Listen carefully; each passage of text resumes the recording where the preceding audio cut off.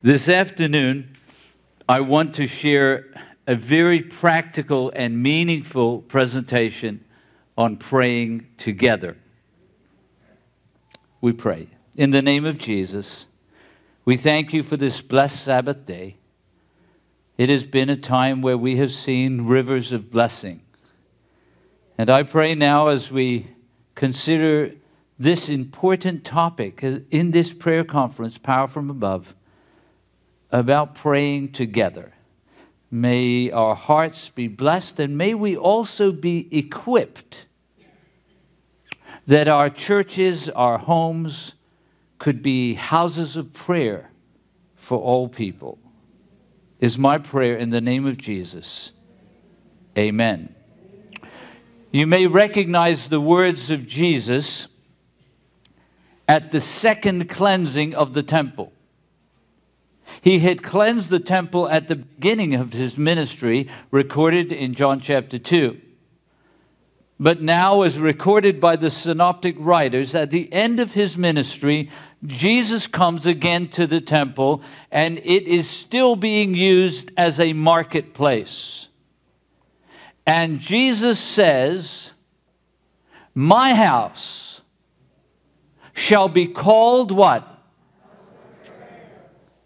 Now he's quoting, actually, can I say his own words? Because he is not only Jesus, the incarnate Son of God, but he is the eternal Son of God.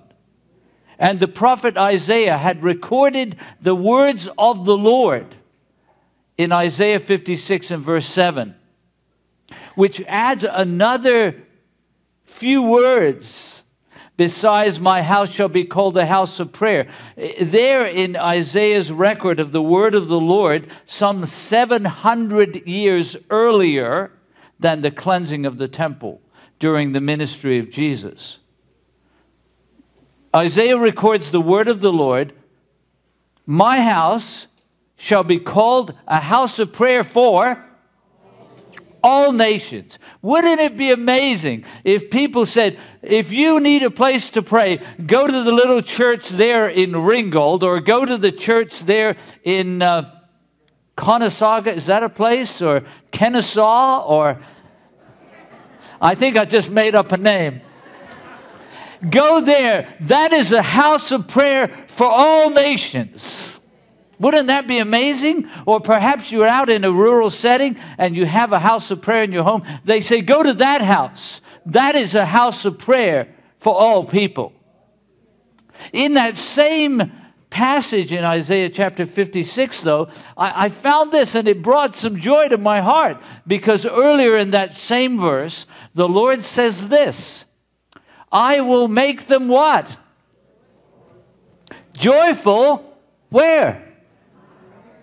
Now, I want you to get that, because I've wrestled with the whole idea of why people don't go to prayer meeting, and I figured it out. Do you want to know the answer? They went one time.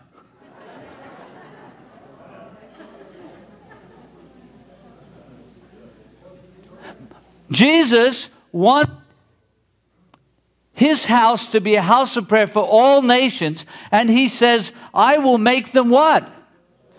Joyful in my house of prayer. So I want to just share with you a journey my wife and I have been on now. We've been gone from Forest Lake Church for 9 years. We had 6.5 of the happiest years of our ministry. We saw more miracles there than I can count. But when we first came to Orlando, to Forest Lake Church, there was no prayer meeting. There were 2,300 members on the books, but they were fat, not strong. Now, I don't say that to be critical, but a church cannot be strong if they are not calling for prayer. My wife and I, for more than a year, we went on Wednesday evening. How many people typically would come? About 4 or 5. My wife and I sometimes would double the attendance. You say, Pastor Derek, you were pastoring a church at 3 worship services, grew to 5 worship services. Don't you think you were too busy to go to a meeting on Wednesday with only half a dozen people? What's the answer? The answer is, if anybody was too busy to take time to pray, it was Jesus. But the Bible says early in the morning, a long while before dawn, he went to a solitary place and there he prayed. I would suggest to you that we need to pray more than ever before. Something happened there, David. Young people, young leaders, a prayer revival began to happen. 40 days of prayer. 10 days of prayer, a gathering of people. The average age, by the way, do you notice that the average age of many prayer meetings is like 87? What if the average age could be 30? That's the average age of our world church. That's why Hope Sabbath School, we keep our average age at 30, because that's the world church. What would it take to energize young people to say, I've got to go tonight because that's a house of prayer for all people, and the Lord will make me joyful in his house of prayer? We saw a prayer revival happen, and as Pastor Mark said, a humbling thought that pastors of other denominations driving by on Wednesday would say, what is happening at the church? Because the parking lot was full.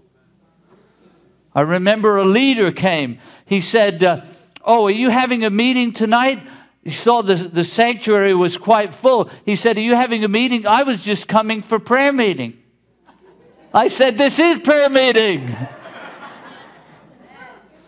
I remember asking and saying, how many of you are not members of the congregation? And about a third of the people raised their hands. You see, it's not just for us against them. It's a house of prayer for all the nations. People would fly in. A couple came from Toronto. I said, what are you doing? You on vacation? They said, no, we came because we heard this is a house of prayer for all people. During that experience, and I've just got 48 minutes to share it with you.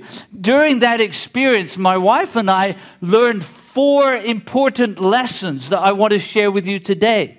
Maybe you want to write them down, unless, of course, you have a great memory and then just listen. But we learned during the next 5 years or so before we left, and I think it would be fair to say one of the things we missed the most when we left was the house of prayer. In fact, I remember standing before the church. The church was growing exponentially, not only there on the campus, but globally in its television ministry. That's where Hope Sabbath School started, now in 220 countries around the world. It started because God's people prayed. I remember one time telling the group that was gathered, thank you for your prayers. I do not think I could survive without your prayers. The battle is too intense. The challenge is too great. But do you know, the kingdom of darkness trembles at the sound of fervent prayer because they know they will suffer loss. Let's pray. Let's pray. 4 lessons I want to share with you that we learned during that time. I already told you why so few people, it seems, few of our churches have houses of prayer for all people. I don't think it's because we don't want to see a prayer revival. Maybe we don't know how. And we're perplexed. We're maybe frustrated. Just a handful of people come. I can't promise you if you implement these 4 lessons, they'll come next week. But persevere, press on. Let your church be a house of prayer for all people. So what are the lessons? Here's lesson number 1 we learned. Focus on what? Focus on praise. The Bible says 3,000 years ago a scripture song was written.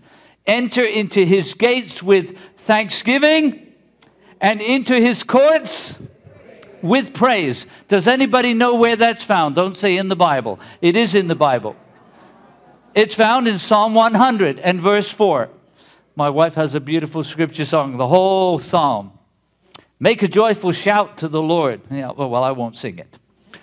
But enter into his gates with thanksgiving and his courts with praise. If your heart desire is for your church to be a house of prayer for all the nations, an essential component is to focus on praise.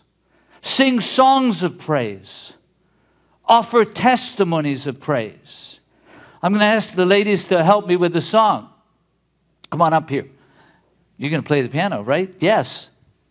But I just want to share what a mentor of mine said about praise. He was asked one time, he died long before I was born, but he lived in the city where I was born, Bristol, England. George Mueller, have you heard the name? Great man of prayer. He was asked once, how long do you praise the Lord? And he said, I praise him till my heart is glad. Are you with me?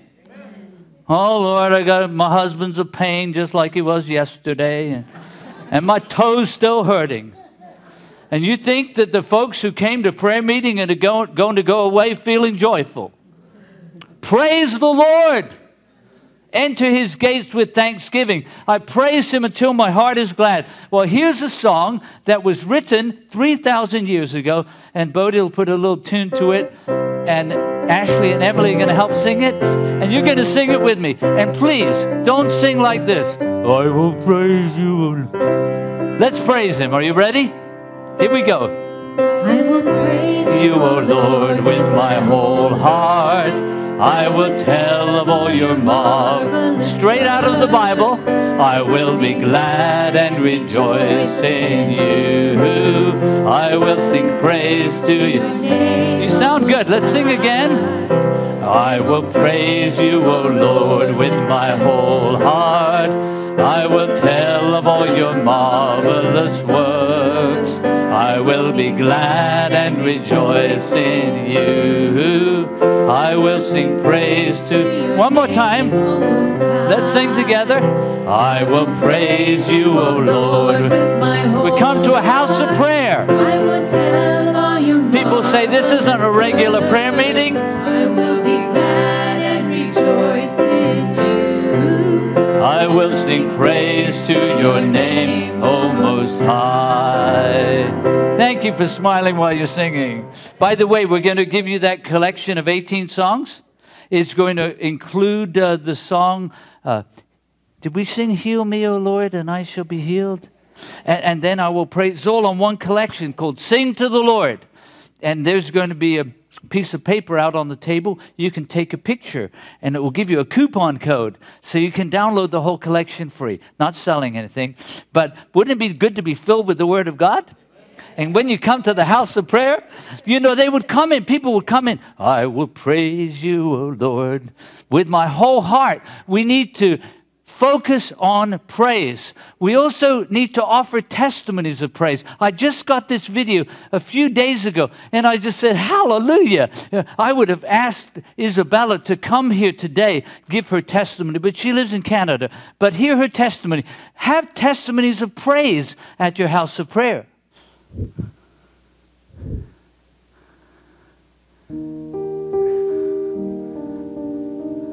It's a beautiful testimony. Hi, I'm Isabella, and this is my sister, Felishka. We started singing at a young age. We love music, and we like to sing a lot at church and play our instruments. About a year ago, something happened with our youngest daughter, Isabella. We noticed that sometimes she couldn't answer when we call her. We have a keyboard at home. She would crank the volume up. And we noticed that, oh, that's too loud. So I told my parents about, there was buzzing vibrations, and they quickly scheduled an appointment with an ear specialist. He told us that it was something happening to Isabella's ears.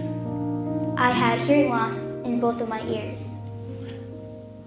I just started crying because he said that by the age of 20, I would lose my hearing. It was scary for my age. I didn't know what to do. I wasn't sure if I'd be able to go to school. Was I going to be able to hear my friends or like hear music again, because we love singing at church, and it was just hard to like process the news. My mom and my sister started crying, and I was in shock because we came to the appointment thinking it was something like minor, but it was actually a lot. And even the doctor was like handing my mom a Kleenex box. Everyone was just so stressed. Just thinking to myself, what will happen next? But I just thought, God has a plan. At camp meeting, Pastor Maury was talking about the benefits of praying, the power of healing to prayer. There was a program of anointing the next day early morning, and we're going to take her to the anointing service. And the pastors in the service lay hands on her and we pray for her. And at that moment, we just pretty much leave everything on God's hands. Everybody singing and praying together. That was beautiful to see. When we went there was like something special.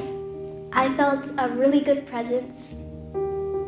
There was another appointment with the specialist, but it felt different after the anointment service. It felt peace.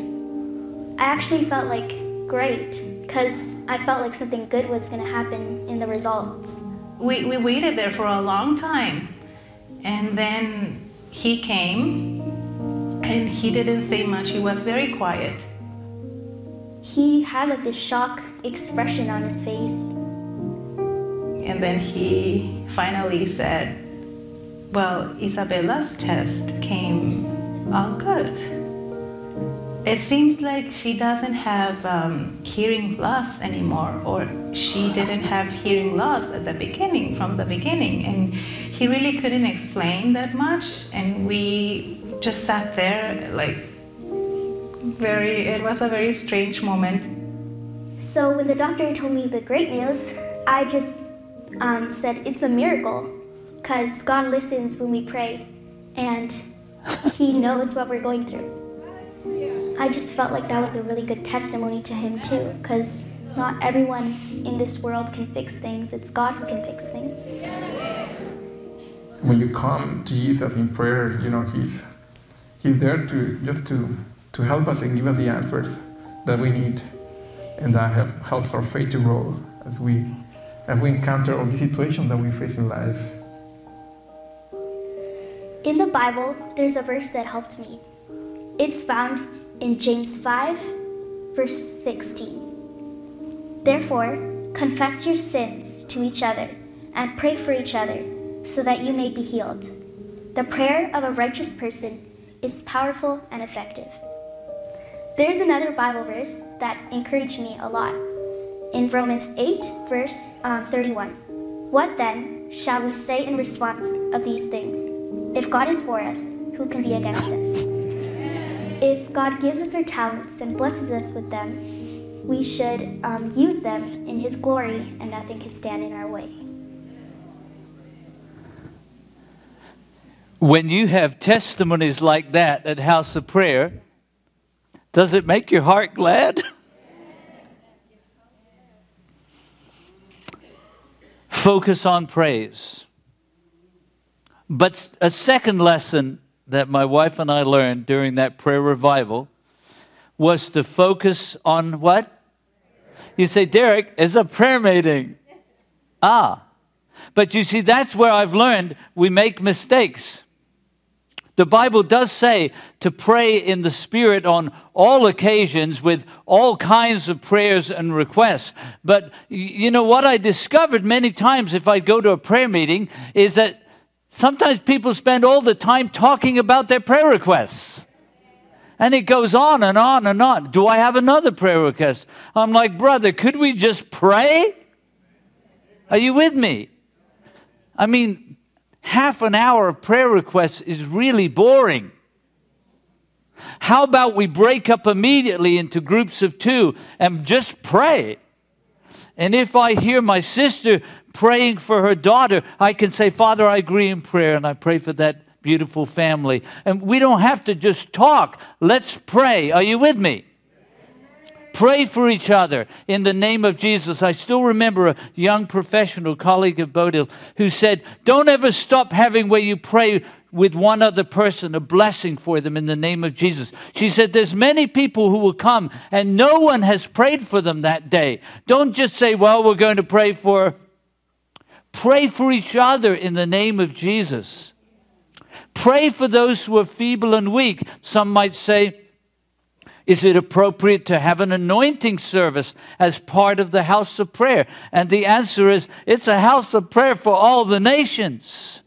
And if a person comes and says, will you pray for me? I'm feeble and weak.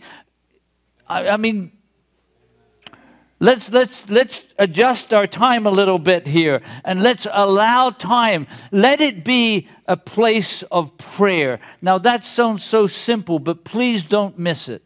You say, oh, I think I just understood, which means we won't sing praise songs for the whole time. It also means, the third point, that we won't preach a sermon for 50 minutes.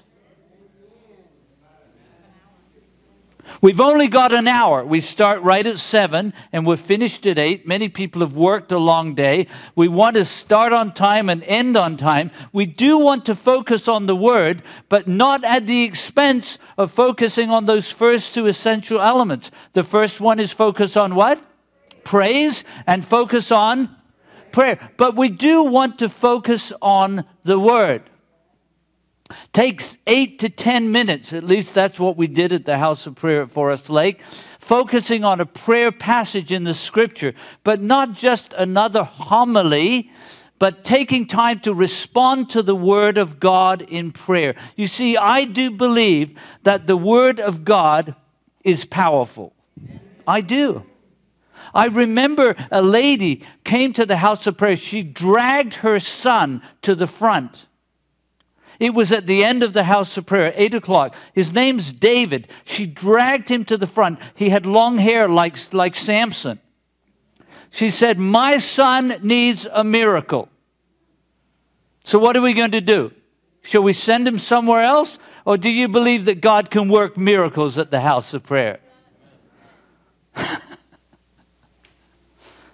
That's why we need to pray for each other. That's why Paul said, pray for me. Drags him to the front. So I pray in the name of Jesus for this long, flowing, locked-haired man. And then he's gone. But he comes back the next Wednesday to the House of Prayer. And he's not being dragged by his mother. And at the end of the House of Prayer, he comes up to me. He's got a Bible in his hand, and he's got papers sticking out of the Bible. He said, Pastor, I just wanted to tell you, I've started Bible studies. I said, who's studying the Bible? He said, well, I walked up to that person over there and asked him if he'd study the Bible with me. Praise the Lord. He said yes. The Word of God needs to be the center of a house of prayer. That doesn't mean we're just having a sermon and a little. That's not house of prayer. That's house of preaching. Now, I believe in preaching. Don't get me wrong. But I think we need more prayer. So we've got focus on praise, focus on prayer, focus on the Word. Oh, I shared David's story with you. But this will either cause your house of prayer to be vibrant and alive and impact your community, or it will just kind of become introspective and wither and die. Not only focus on praise and prayer and the Word of God, but focus on outreach. So here's a question I have for you. How can you include more people from your community in your house of prayer? Is that an important question? You say, Pastor, I can't even get the church members to come. Well, maybe if the community starts flocking in, maybe the saints will come too. So how can you include more people from your community in the house of prayer? And here's the key. Look at it. Find what? A creative way to do what? To serve your community at your house of prayer. I'm going to share one example, and then I'm going to ask you some others. There is a ministry that started 15 years ago, right about the time we came to Forest Lake Church. It's a ministry called Prayers and Squares. It's not unique to Forest Lake Church, but there was a lady who liked quilting, and she said, I would like to start a quilting ministry. By the way, 15 years later, this is quilt number 4,092. Those have gone to cancer wards. They've gone to people in their homes. I remember someone who's a hairdresser, a beautician. There was a man who worked there. He was dying of all kinds of diseases resulting from a lifestyle that was out of harmony with the Word of God. But I want to tell you, all of God's children need prayer. He loves them all. And so this lady asked this man, I don't know if he'd ever been in church, would you like to be given a prayer quilt to remind you that people of God are praying for you? By the way, there's little strings here that you can come up and tie them. And that's a reminder when a person's discouraged, they look and they see those knots to know the people of God are praying. He said, yes. He passed away some months later. His last request was that he would be buried, covered with the prayers of the people of God. At the viewing, his mother picked the quilt up out of the casket and she was walking around holding it. A house of prayer for all people. So here's a quilt. That's what they do. It's beautiful. Takes, I don't know how many hours. By the way, they've experienced miracles too. You say, we don't have the resources to do all of that. They had run out of materials. They're saying, Lord, we don't know what to do. And one day, there was a knock there at the Prayers and Squares ministry, and the man said, I have some material. My wife, she was a recipient of one of your prayer quilts, and she so much was blessed, and she passed away recently. But one of her final requests was to give her material to the house of prayer. So the lady who was there in the Prayers and Squares ministry said, well, you can just set it on the table. And the man said, I don't think you understand. Come with me. And as she walked out with this man who'd lost his wife, there's a trailer out there. She was a professional woman, but in her ailing years, she decided she wanted to start a home business making purses with material. And so she had a trailer load of material, which her last request was, could you give it to the house of prayer at Forest Lake Church? So they filled up their entire storage area. You see, I do believe that if we're looking for a creative way to minister to our community, that God will provide the resources that are needed. Outreach, focusing on outreach is a crucial component. Now, Bodil, I didn't ask you to share this, but I'm going to ask you to because I know you'd be willing to. There's a microphone over there. Sometimes the Spirit of God might impress you even at work. But if you don't have a house of prayer to invite them to, where do you invite them?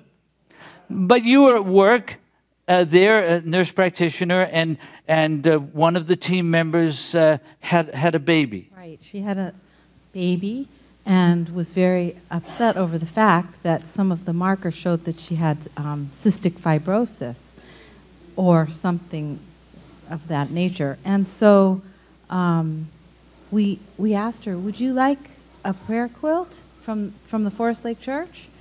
And she was very open to that. Was she a religious person, by the way? Not as far as I knew. But this was an opportunity where, because she was willing to receive the quilt, that we invited the whole office. And so some people came into our church that had never been there before. And when the ladies found out that we were going to be giving a quilt to her, right? To the mother. The mother. They made a quilt for the baby as well. Is that beautiful? It was a little baby quilt to cover the baby with prayer too. too. Quilts ready for them when they came. But the other thing is, there was a young woman in our congregation, teenager, who had cystic fibrosis. And so we asked her, and she sang. This young lady sang. So we asked her, would you be willing to come and sing at House of Prayer? Because this was to try to bring encouragement to this mother. And so she did. She came, and her family came, and they were able to talk afterwards and compare notes and get encouragement. By the way, it was a very upbeat song. I don't remember all the words, but something about, I got a couple of dents in my fenders, and she was singing, and I'm like, okay, Jesus. I know. So during that song, I was thinking to myself, oh no, God, what's happening here? I was very worried about it. I thought she was going to sing something like Amazing Grace or whatever. But you know what? You have to sit back and let people be who they are. And let the Spirit work. And let the Spirit of God move. And anyways, after the House of Prayer. House of Prayer, where we gave the quilt and they got encouragement, she told me, the young mother, that was the best part of the whole service for her. So I was like, thank you, God. So here's a question. What are some other creative ways to serve your community? You say, Derek, we don't have any quilters in our community. By the way, there are about 50 quilters, I think, on this team. Some of them are not even members of that church or even of a church, but they come because they believe in what this ministry is doing.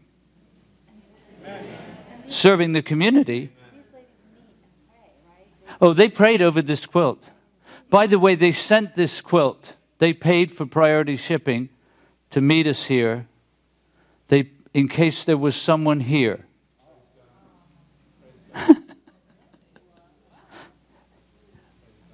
They're expecting God to work.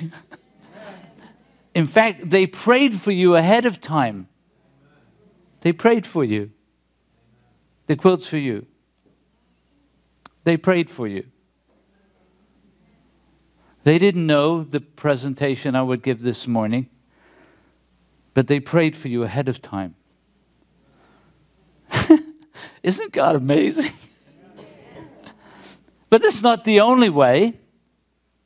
I was in Australia with my wife, and they said, we're about 12 active members in our church, and we're all part of the prayer ministry. And they made beautiful little promise boxes. And they would use the search and replace mode so that all of the promises would say, fear not, Kathy, for I am with you. And everywhere it would have your name. In all of the promises, it would say Jody or Mark or Raoul. They had given away in their community, this little church had given away, they told me, more than 1,500 promise boxes. It's just a little church, they might say. I don't speak with an Australian accent, but they might say it's just a little church down there. But that little church is a house of prayer for all people. And they're serving their community. I just heard from Blue Ridge that the quilter, well, that kind of transition. Where's Blue Ridge? Where are you, Blue Ridge? Blue Ridge, wave. Looking for you right there, yes. But there's someone who crochets, is that right? Is that you, Deborah?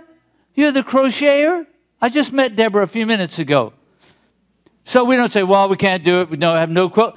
Let's do something creative to serve our community.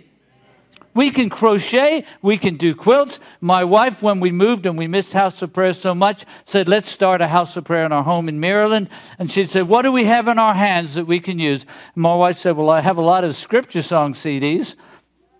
Could give those away to people to remind them that we're praying for them. There's got to be something. You could bake a loaf of bread. You could do something. Or do we just try to sit around staying out of trouble till Jesus comes? We'll wither. We'll wither. But when you come to a house of prayer that focuses on praise and prayer and the Word of God and outreach, something happens to you and your soul is revived. Praying together. I call it house of prayer evangelism. That's what I call it. House of prayer evangelism, where we focus on praise, prayer, on the Word, and on outreach, where we truly believe that God wants to break through in life-changing ways. So here's the question. Who's facing a major challenge and needs the support of a praying community right now? Make a commitment that your church, your home, will be a house of prayer for all people. Pastor Mark and I have been praying. I'm sure that there's 100 people in the room that would love a custom quilt, but we were praying for the Spirit's guidance. And while I was speaking, the Spirit of God said, "It's you, my sister." So I want to invite you to come up. Lori came to me after the presentation this morning. And she said, that was my story. That was my story. And God brought Lori here. And I wasn't afraid, Pastor, that we'd find someone. I already knew that God had something in mind.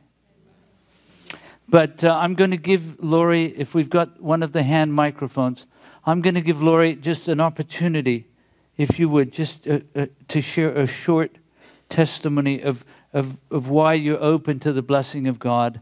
And then we're going to wrap Lori with this prayer quilt. And I'm going to invite women of God who resonate with Lori's situation and are so thankful she had the courage to say, I need a special blessing from God. I want you to come up and I want you to tie knots in this quilt and pray for her. Will you do that? What would you like to share? This is not choreographed. No. Lori, share from your heart.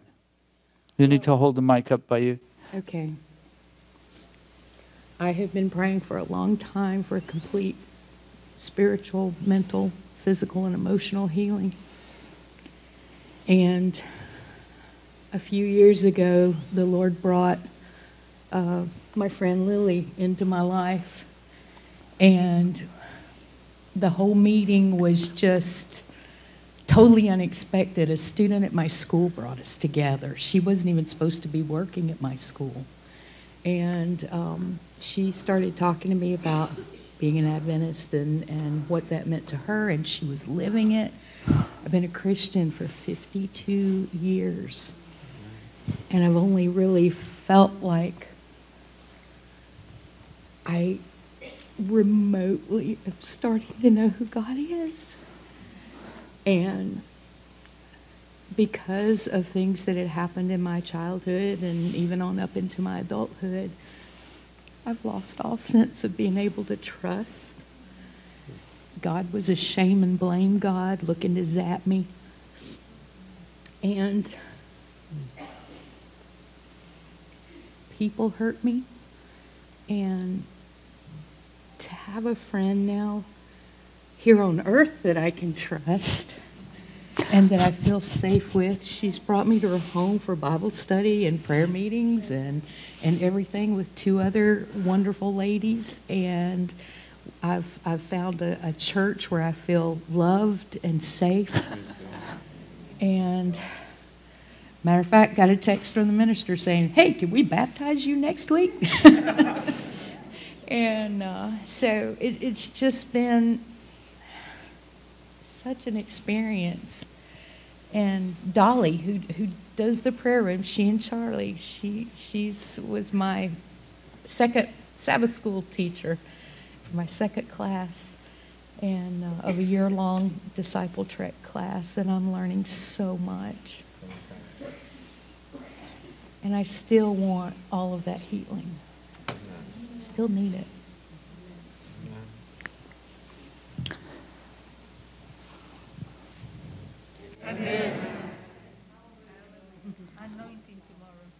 You say, that's not regular prayer meeting, brother. And I say, hallelujah.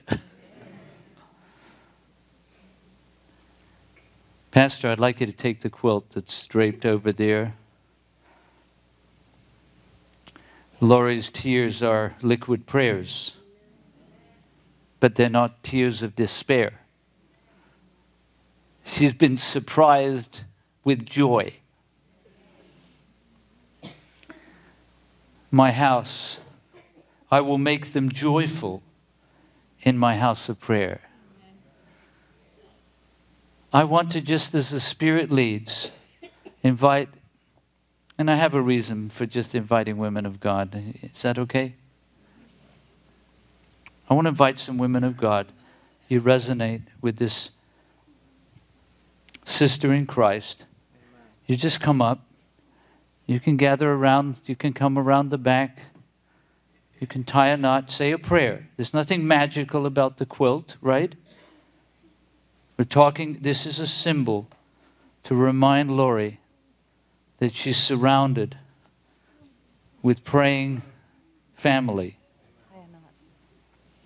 Tie a knot when you say a prayer for her.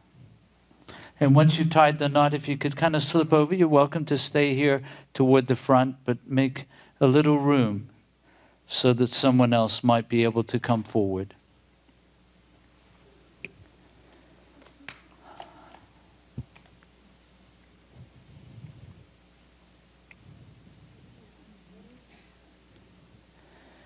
Heal me, O Lord, and I shall be healed.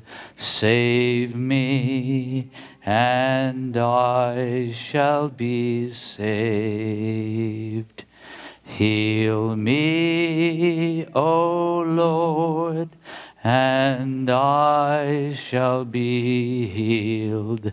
Save me, and I shall be saved. For you are my praise. You are my praise. You are my praise. You are my praise. Heal me, O Lord, and I shall be healed. Save me, and I shall be saved.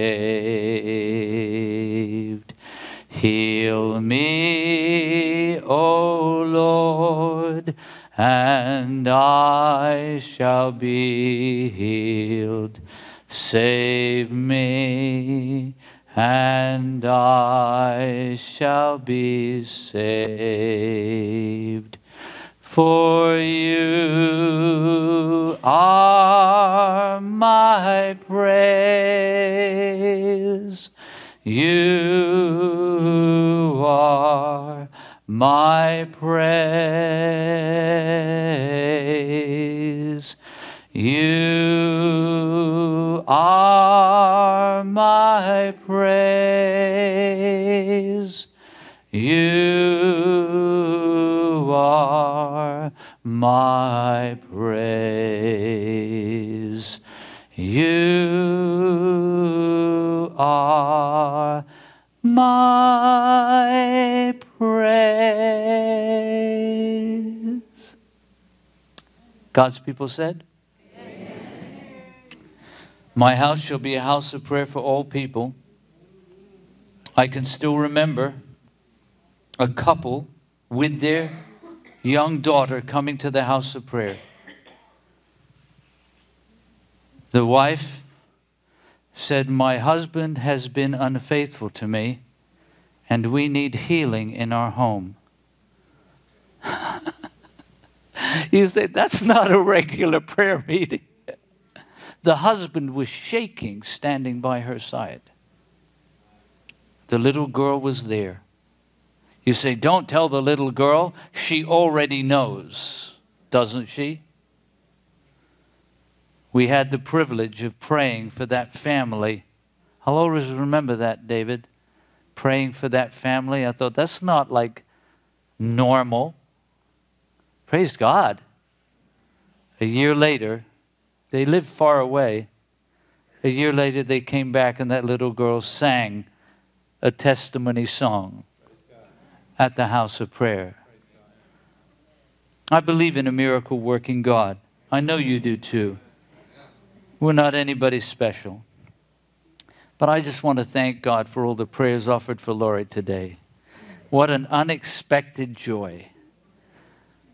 Let's pray together. We pray in the name of Jesus. Our Father in heaven, it was very clear when we were sharing the word this morning that your Spirit was speaking to Lori's heart and telling her the healing blessing is also for you. And God, I thank you that this prayer quilt will remind Lori that the people of God are praying for her. And just like Isabella shared, it's not because we're anybody special, but the prayer of a righteous person, and that's Jesus, that's not us. We stand under the authority of Jesus. He is the righteous one, surrendered to his will. And God, we thank you that the miracle is already underway for our sister Lori. We bless your name.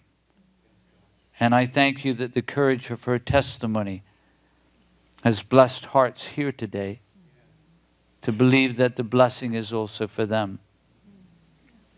And so I thank you that as we continue here at this Power from Above prayer conference, that you would work in unusual ways for the honor of your name. Thank you, Lord, for hearing our prayer.